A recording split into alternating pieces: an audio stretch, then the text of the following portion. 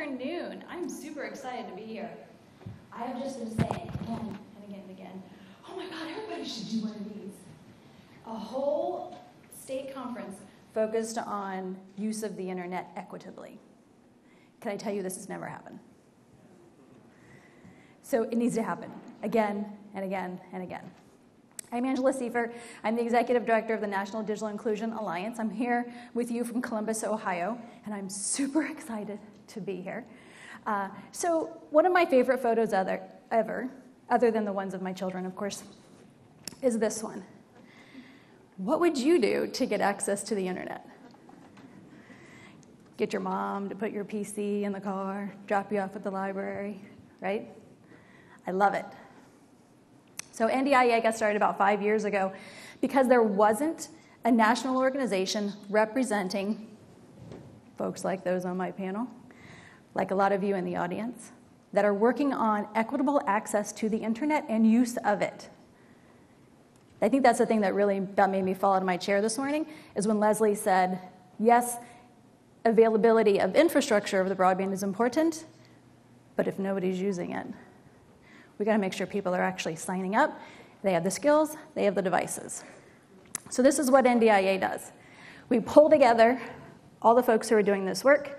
Our affiliates tend to be nonprofit organizations, libraries, housing authorities, local governments, churches, organizations in a community that are figuring out how more folks can have access to the internet that is affordable in their homes. We didn't used to focus on that in the homes part. Imagine now trying to always go find internet. It's a huge time suck, right? And it's hard, and sometimes you don't find it. So it needs to be in the home, it needs to be affordable, it needs to be at the speeds that you need to get your work done, and you need to have the right device, because a mobile phone does not always cut it, and you need skills, because we can't have the access and then not know how to use it. So what NDIA does is pull all these folks together, we help them share their best practices, and then we go do policy work on their behalf. We learn from them, I learn from their expertise, my staff learns from their expertise, we learn from their experiences on the ground. In the United States, digital inclusion efforts have been grassroots. They've come from the ground. There's been nobody saying, this is how you do digital inclusion work, which means all of that work has been different. It's kind of good, it's kind of not good. It's good because it's very local, and we love that local control, and we love that it's about trust. The part where it's not so good is there's no money for this. That's a problem. One of the first things NDIA did was create definitions for digital equity and digital inclusion. Digital equity is the goal. This is where we want to go. Digital inclusion, this is the work. That's the how. It's how we're going to get to the digital equity. Who doesn't have internet? Roberto did some of this earlier. Should share, Roberto's on my board. He's awesome. He was explaining to you the different ways of looking at it. A way that NDIA often looks at it is based on income. So in the United States, the less income you have, the less likely you are to have internet at home. Doesn't matter if you're urban, doesn't matter if you're rural. It means that internet's expensive, and it means that we don't have the skills to use it. In the United States, 18 million households don't have broadband of any kind, not even a cell phone. 14 million are in urban areas, 4 million are in rural areas. I get really hot when I hear the urban versus rural. There's no versus, it's and. Urban and rural. We all have this problem where we have members of our society who are not connected and they are being totally left out. The internet is the ultimate bootstrapping tool, and we don't have the tool. The amazing part about this event is that you all have already discussed availability versus adoption. This is an idea that's often not grasped initially. Yes, the internet is available to certain folks and in certain neighborhoods, but if it's not adopted, and it's not being adopted, we have to address adoption, not just availability. So let's talk about solutions. It's going after those barriers by addressing affordable broadband. And there are discount internet services that some of the providers have, some of the larger providers, some of the smaller providers. Those resources are generally unknown by a lot of folks.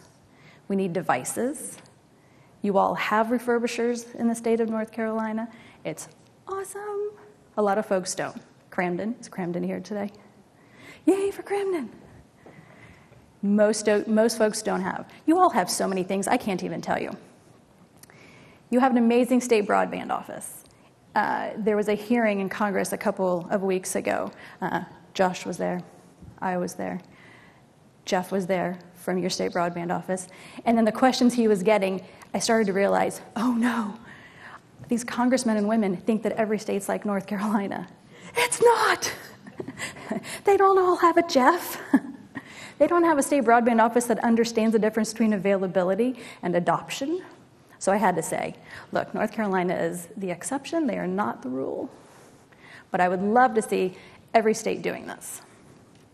Digital literacy trainings, that's like this huge continuum of what a digital literacy training is, right? For some folks, it is how to use a trackpad, email.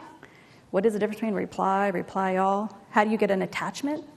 Like, that's digital literacy training for some folks. For other folks, it's about privacy. Actually, for all of us, it's about privacy. Forever, I will never be done trying to understand how to keep myself and my family safe, because it's constantly changing. Digital literacy training in the US, kids, adults, at whatever age, we are never done. The big challenge with that in the US is that we have to figure out how we're going to fund that and keep it going. It's not like you can get a grant from a foundation, put it in, and be like, okay, we're going to train these folks, and then we're all sweet. No. Technology changes, how we use technology changes. It's never finished. We're all constantly learning. The question is, do folks feel comfortable enough to figure out the next challenge themselves? That's really where we want to get everyone. Quick list of some of the resources NDIA has. Guidebooks. We realized we just need some basic information to help folks get started. Because these efforts are so local, we learn from folks all over the country. There's a startup manual. It's really 101. The discount internets that I mentioned, if you look at that list of discount internets and you're like, hey, I know of one, it's not on the list, let us know, please. I'm sure that's happening. And then coalitions. There's a huge value to folks talking to each other. Again, North Carolina leading. There's 2 coalitions here. I think they're going to talk to you after lunch. That's amazing. Trailblazers. When we first started NDIA, we thought it was going to be libraries and nonprofits. That's who we thought was really going to be a part of the community. And then local governments started showing up at things. We're like, hey, who invited them to our party? But we were like, come on in, come on in, come on in. So the Trailblazers is the honor roll of local governments. So if you're from a local government, you have an amazing potential, and Josh is going to get into that, of what you can do. So this Trailblazers has 6 indicators. I encourage you to go check it out. Our conference is in April. It's in Portland this year. We move it around the country. We were in Charlotte last year. I'm sorry the timing's a little bit off. So real quick, some fun photos. These are some of our affiliates from around the country. And they're really in all different kinds of institutions. This one's a nonprofit. There are lots of local governments doing the work. Some of them are refurbishers, housing authorities. Oh, look, it's Camden. That's one of my favorite photos of all time. And libraries, of course. Quick note, libraries are often not given the resources to do the work in this field that they are expected to do. I can't tell you how many times I've been told, the library will take care of it. That is not the right answer. This is an all hands on deck kind of situation.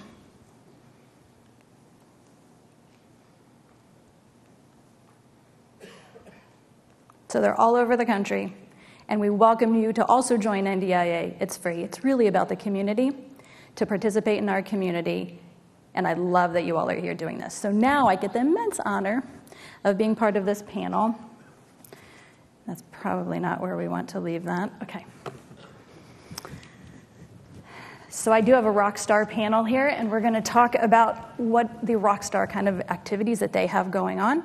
So I'm going to start with Josh, and he's going to tell us who he is and what's going on in the city of Detroit. All right. Well, good morning, everybody. My name is... Oh, okay. Yeah, you responded. All right. I mean, I meant to. I didn't mean to say good morning, so it wasn't just that. But so Joshua Edmonds, I'm the Director of Digital Inclusion at the City of Detroit.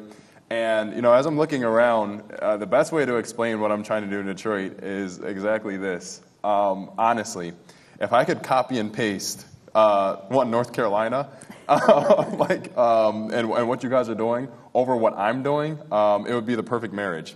And the reason why, a lot of people, in my opinion, are building donut models. Donut models are models that I would say when it comes to digital inclusion, they're people who are working around local government because they don't necessarily have a local government champion. They don't have someone who's in an appointed capacity next to their mayor, so they don't have that leadership. So there's not a legitimate force for digital inclusion. So what that means is you're not really going to get the private sector buy-in that you need. And so really you don't want to create those models. And so for me, having the ability to champion local government is great. But at the same time, what's missing that equation is someone from my county, someone from my state, and having that alignment. If you have the ability to do that, take advantage of that because you're able to move so much quicker and you're able to build robust partnerships. Because make no mistake, that's what I'm doing. I'm building robust partnerships because that's what it's going to take to bridge this digital divide. But beyond, I mean, obviously people are aware that in a lot of your cities, infrastructure might not be the chief concern or chief challenge, but it still is that adoption part. And so for me, really focusing on the adoption part, but doing it in a sustainable way, realizing that whatever we do can't be project-based, but operations-based. So I'm building an operation around digital inclusion, and I'm looking for alignment within my government agencies and institutions, so therefore we can legitimize what we're doing, and then we're able to get additional investment. So let me ask real quick, what is your title, Josh? Oh, didn't I say it? I'm sorry. If you did, let's repeat it. Yeah, so sorry, the Director of Digital Inclusion, City of Detroit. That also is awesome. Every local government should have a Josh, who's in charge of digital inclusion. Hey, Josh. Okay, Greg, can you tell us about yourself and about what you're doing with the university? Good morning. Great. I'm Greg Clinton. I'm Director of IT for the law school at NCCU School of Law. I said law school. So anyway, I am originally from Durham, North Carolina. I'm one of those who say I'm happy to call North Carolina home. I work in North Carolina and I enjoy being here. What we envisioned years ago in 2010, we wanted to reimagine access to justice in North Carolina using telepresence and HD video conferencing. At that time, the NCCU School of Law had one of the best clinical educational programs around. And then we also had built a technology program that was pretty strong. And we wanted to merge the two strengths of those two programs to create what we call the Virtual Justice Project. Now, the Virtual Justice Project does three things. First, it creates the Know Your Rights informational sessions. So we give people information about what their rights are in certain aspects of the law, using telepresence and HD video conferencing. The second thing we do is we create a pipeline of students coming to law school by offering virtual undergraduate courses in two areas, a legal writing and introductory to the first year law school experience. Now, whether people come to our law school or some other law school, we're just interested in people doing well in law school. And then the third thing we do is with the Virtual Justice Project, we have opportunities for our students to take courses while they're away from campus, particularly in the summer, using virtual technology. Now, when we started this in 2009, that was kind of revolutionary. There was no law schools doing synchronous distance education using telepresence and HD video conferencing. Over the years, we've created a network of institutions. We've put equipment in a lot of libraries, churches, legal aid offices. So we have a lot of video conferencing equipment all over the state. And we've gotten several grants over the years to put equipment in rural North Carolina. And by the year 2022, we will have a presence in all 100 counties in North Carolina. That's awesome. Thank you, Greg. Amber, do you want to tell us a bit about yourself and the work you're doing with the library system? Sure. Good morning, everyone. Nice to see you. I am Regional Director of the Amy Regional Library System, which is Avery-Mitchell and Yancey counties. So to describe where we're at, I would say between Asheville and Boone is usually a a good starting place for you if you're unfamiliar with Western North Carolina. I'm actually going to talk to you about two projects at the state level, one of which I have been involved with very personally in our communities. The first is the Homework Gap Grant, and this is a collaboration between the partners of the North Carolina Department of Information Technology Broadband Office. They have been instrumental in working extensively to bridge the homework gap to better inform policy. And that partnership with them and the state library has created the Homework Gap Project, and it's great to hear so many people mention the homework gap today, because as public librarians and educators, that's very important to us. So the project's purpose is to equip libraries with bridging that gap. Public libraries, as many of you have talked about your experiences with public libraries, we work with so many different demographics in the public. So this pilot program is also funded by a $250,000 grant through IMLS, which is the Institute for Museum and Library Services. So the way the grant works is we work with 4 counties, and those counties are Caswell, Hyde, Mitchell County, and then Robeson County. And maybe some of you are out there today from those counties. So the partners, we distributed over 105 Wi-Fi hotspots to families. Those families were chosen with a data assessment that we used with middle school. So middle school kids were, their families filled out the assessment based on their accessibility to internet, affordability of internet, many different questions to determine who would be a part of it. And then we create digital literacy classes at the school locations or at library locations as well. And that's with working with the student as well as a parent or a guardian who attends those classes. The great thing about this project is we're creating a toolkit. So those partners I mentioned, the State Library and Broadband Infrastructure Office, they'll be creating a toolkit that can be used nationally. So other institutions, local government can create, and as well as public libraries and school systems can create a similar model. And I think that's the exciting piece of it. I also want to mention there's another program with the State Library, which is Hometown Strong. And that's funded through Governor Cooper. That involves 14 counties and library systems who have received grant funding to increase their availability to digital devices that they can check out within their communities. So that's a little bit about those projects. Awesome, thank you. Sure. Okay, so now let's talk a bit about community anchor institutions. So all of these folks are from community anchor institutions, and as Larry mentioned earlier, community anchor institutions are essential. It is often the place where broadband is available. You all have heard the stories of people hanging around outside of the library or outside of the school after it's closed in order to get Wi-Fi. It's beyond that, right? It's where we go for those digital tools. It's where we go to learn, but it's also can be that connector into the community. So Greg, can we start with you and talk a bit about your program and how you see it in that broader frame of our educational institutions performing that role in our communities? As you all know, we live in a digital age, and those that lack access to these resources are left behind. So I firmly believe that universities are the foundation from which communities and other anchor institutions like ours can address digital inclusion. Now, university, we serve a very unique role in the state. We educate the citizens. And having access, we can introduce new concepts, new technologies, new programming. And we also are able to apply for large federal, state, and private grants to make these things happen. For an example, when we started with our virtual justice project, broadband in the state was not that great at that moment. But we invested in our campus, and we invested in some of the local anchor institutions to provide broadband to take the video conferencing calls that we were doing. As a result, those anchor institutions start offering programs amongst themselves. For an example, Legal Aid of North Carolina wanted to get into the video business, and they were traveling throughout the state to have meetings. By putting video conferencing equipment in all of their locations, they were able to have meetings monthly through video conferencing and save the travel costs. They're also able to expand their reach.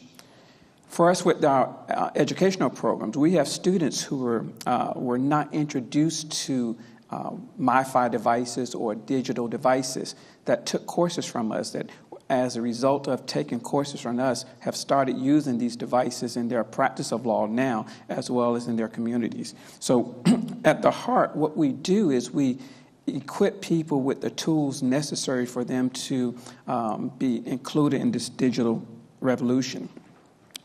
At the heart of this is we are putting equipment throughout locations. So those locations are invested in broadband, so they're able to receive the video conferencing calls, and then they're beginning to create their programming themselves, and as a result, everybody wins. Greg, can you tell us some about your partnerships with community organizations, including churches? When we first started, we were with Legal Aid of North Carolina, 4 other state schools, A&T, Winston-Salem State, Fayetteville State, and Elizabeth City State University. And we were having programs in the evenings. And we found that a lot of the people felt uncomfortable coming to the campuses at night or on the weekends. And parking in some cases was an issue. So we decided to look at public libraries and churches. Churches was a mainstay for us to go to because they had the audiences. They had the reach for the community, as well as they need the resources that we offer. So we start partnering with churches throughout North Carolina. We have several different churches in several different denominations that are our virtual justice sites. And we're always looking for new sites. Our goal is not necessarily just to have a location in every county. Our goal is to have locations or virtual justice sites in every community. That's amazing. Okay, Amber, libraries, as mentioned, it's often become the place where folks are like, don't worry about digital literacy, the library has it covered, or don't worry about Wi-Fi, can't they just go to the library? I get told that many times too. So how do you see the role of the library in this issue of connectivity and digital skills?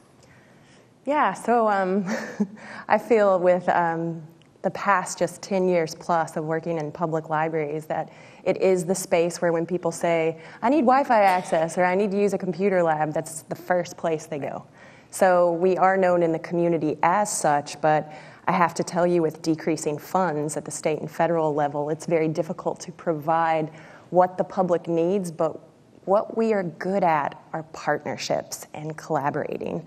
And when I say that, I mean creating technology help desks, one-on-one help, digital literacy classes that we create with community colleges and local colleges in the area. We work with our school systems, just the partnerships that we develop because we are the library, and that central hub of connecting people is essential. I was really happy too to hear earlier the talks about meaningful connections, because a lot of the families we work with in rural areas, they may not have access to devices like laptops or desktop computers, but what they have are a cell phone.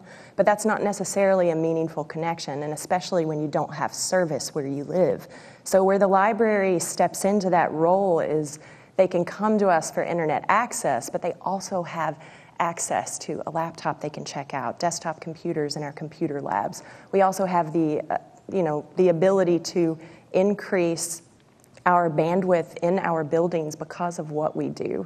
Not only that, but increase Wi-Fi accessibility by adding hotspots. Those are things that increase the viability of Wi-Fi within the building. So all of that we do for our communities, and I think it's just getting started. I think, yeah. Yeah, it's definitely ramping up. Yes. The joke I often like to throw in is that I'm really doing the same thing I've been doing for 20 years. Hello, Errol Reese, who I was doing this with 20 years ago. And my popularity has increased. So if I haven't changed, something's going on in the world, right? Okay, Josh, local governments as a community anchor institution in the role of digital inclusion. So we have, in my opinion, a natural obligation. In many cases, you don't have people who might realize that obligation, because with government, the minute you commit to something, well, you got to see it through, because everybody's going to say, wait, you said. And so for us, I think that being bold and understanding our residents and our needs, if the city is going to be offering services that are online or need to be accessible online, well, then we should also be at that forefront of that conversation saying, let's ensure that our residents are taking advantage of whatever that is. But beyond simply residential, I would say that we essentially are the ultimate cosigner. Before, in my role in Cleveland, so I'm from Cleveland, Ohio. I was working in public housing out there, President Obama's Connect Home initiative. I was also working at the Cleveland Foundation, philanthropic. But again, we were working around the city government, and it was so hard for us to essentially keep programs going. Now, again, we were philanthropy. We had money. We could continuously invest, but it didn't matter if the local government wasn't there. Now that I'm in Detroit, I'm able to see essentially what happens when the city government's at the table. Not only are we able to accelerate partnerships, but we're able to be much more robust with those partnerships and getting those. So for example, March 6th, because I was just looking at my calendar, I'm holding a technology roundtable. At that roundtable, Google, Facebook, LinkedIn, Twitter, Microsoft, Amazon, and pairing those with my library, with my faith community, bringing the whole community together. But again, the city is positioned to be able to do that because our mayor has said that digital equity is a priority. So now everybody has to fall in line. And so if you're in North Carolina and essentially you're a mayor, you're on the fence, I would say make the initial investment, because what that's going to yield is more robust partnerships, and you guys already have essentially some of the key actors and key ingredients that you would need for it to live on, even beyond what I'm able to do in Detroit.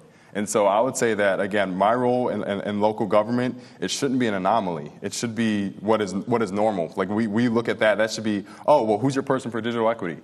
You might have someone who's, a manager or someone who's a coordinator somewhere, but no, put them at a director level and make sure that they're appointed, make sure they're hand in hand with that mayor, and make sure that the city knows and the state knows that it's something that is prioritized.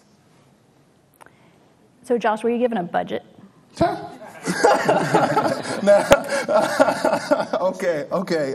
So no. So the one thing that sometimes, well, you can't get mad at that cards are dealt. You just got to play the game.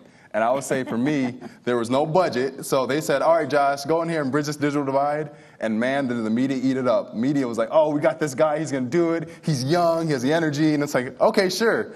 And then behind the scenes, I was like, oh my gosh, there's no budget. What am I going to do? There's literally nothing to do. Zero. I can't do anything. But then it's like, okay, once that initial shock wore off, I was like, all right, I can do something here.